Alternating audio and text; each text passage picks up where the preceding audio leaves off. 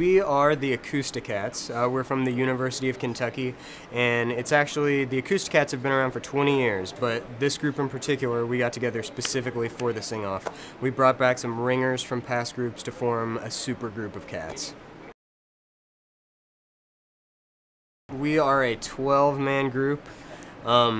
We sing varying styles. We sing things from old school doo-wop to more current hits like the things you hear on the radio. Our opening number was Blurred Lines. And how would you quantify our style as a group, Ron?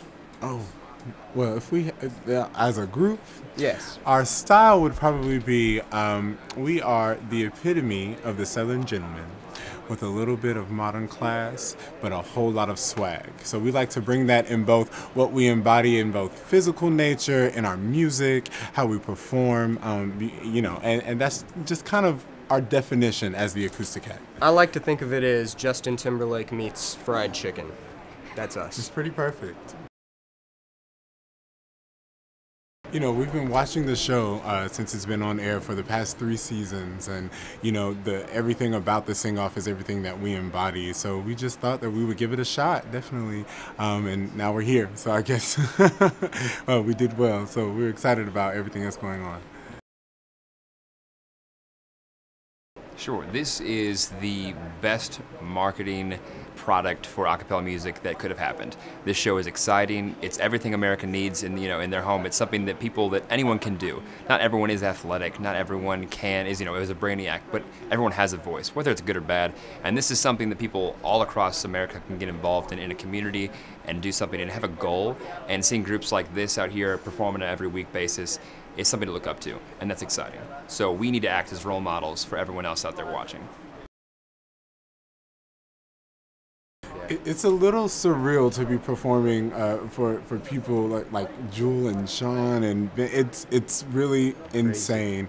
But it's also awesome because you get to do what you were born to do, and let them see all that you have in that one moment, you know, and I think that they appreciate that, especially with them being performers as well.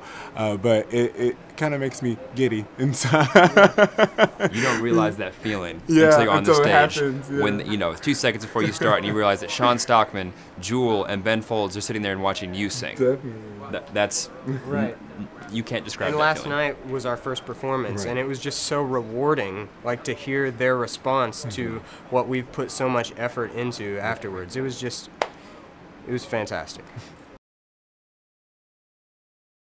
On a scale of 1 to fun, I think we're at outrageous. I think we're at outrageous. I think we're just we're just out here having so much fun because I think that's what our group embodies the most, is that we just love to have a good time doing what we love to do most, and that's sing and perform and really get the crowd hyped, because we're hyped, so we want everybody else to be hyped too. So yeah, this is not a competition for us. We're out here singing with our best friends, and it happens to be on a TV show that has a prize.